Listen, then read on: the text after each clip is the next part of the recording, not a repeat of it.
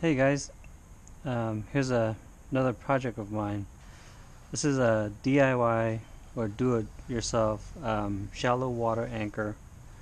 So what I have here, um, I bought a, what do you call this, UHMW, ultra high density molecular weight polyethylene. This is a 5.5 inch by 9.5 inch and a 2-inch thick. So what I did was I made a cut almost half, maybe a little bit more. So I cut this little part off, and then what I'll be using is a fiberglass rod. It'd be 1 inch, and this hole that I drill out, I don't know if you can see, it's 1.25 inch, so I don't have to fight with if it doesn't fit correctly or anything. So I pre-drilled 3 holes here. It should go on my boat, which is right here, if you guys can see this. So I need to drill another hole here for this, so it'll sit pretty much just like this, with 1 bolt here, 1 bolt through here, down through the bottom.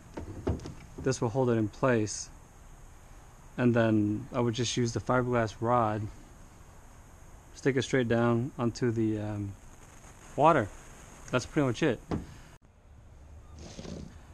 So here is this when it's finished. I've got 2 big machine bolts in here.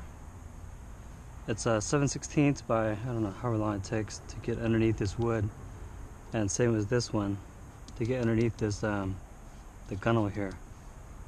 So 1/4 inch hole, looks good.